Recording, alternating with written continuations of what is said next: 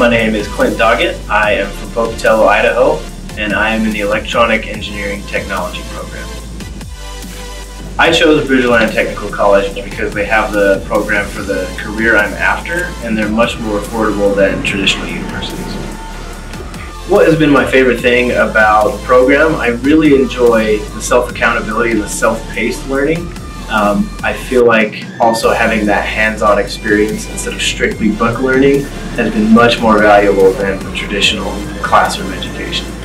What advice would I give to future students? I would say to put in as many hours as you can to keep moving through the program and keep the content fresh. Also, enjoy the discovery along the way and recognize that the stuff you're learning is what you're going to be using in your vocation.